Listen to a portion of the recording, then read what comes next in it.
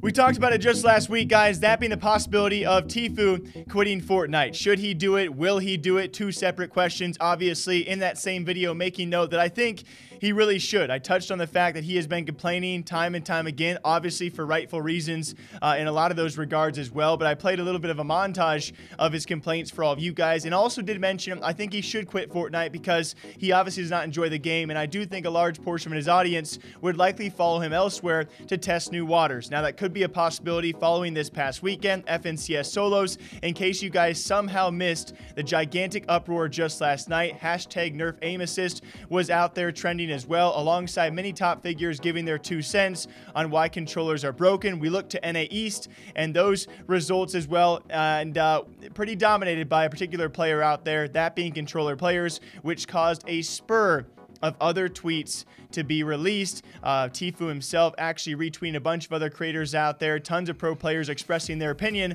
on how broken controllers truly are, and the moment that did come was Tfue potentially finding a new game. As he stated, aim assist ruined Fortnite for mouse and keyboard players. Looks like we need to find a new game. Unlucky. And as much as it seems kind of cool when I get a prediction, right, if you even want to call it a prediction, I think a lot of us saw this breaking point. Is this Tfue officially quitting Fortnite? We have no idea, but certainly a hint at his future, maybe involving some different games. That's a very, very much a possibility. Even more so, guys, we have people like Ninja stating his 2 cents on the controller debate. I think making a very valid point as well. It is not going to be up to Epic Games. Ultimately, yes, but it's also up to pro players out there to speak up and admit the current system, the current Fortnite balance and ecosystem, it's just not right for competitive. I'm going to be touching on this topic probably a lot in the future, but for now, here's what Ninja had to say.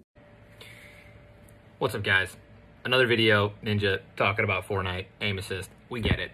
I don't really have anything to say about it in terms of what should happen. I'm reading Twitter, I've been checking and always following up on competitive. And apparently in North America, NA East, the top 15 or top 14 players, all controller, on PC, of course. And that's what we're talking about when we ever talk about aim assist. We're not talking about players on console. We're always talking about on PC with a controller plugged in. It's going to be up to you guys. Like, I can't do anything. I don't use it. It's going to be up to credible, top, competitive controller players who have a huge influence, who, you know, to reach out to Epic, and be vocal about it. And be honest about it, if we want it to, or if you guys, we all as a unit want it to be more balanced. Controller aim assist is more, you know, it's performing way better than it does on Xbox and PlayStation and shit when you're on PC. So yeah, guys, I mean, people have to be vocal about it, especially the players who are using it.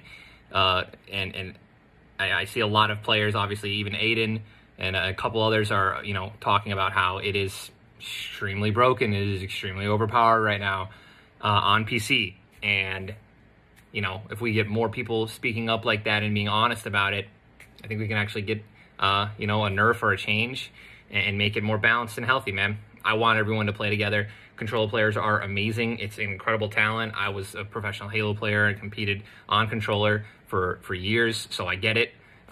You know, just want everyone to be happy, and I want the game to thrive. So, love you guys. And even more so than that, when you have Aiden as well, one of the ground layers, right? One of the first ever, and I would say who certainly built a path for future controller players out there who seemingly have taken that path and are continuing to ride it as much as possible in Fortnite as it is.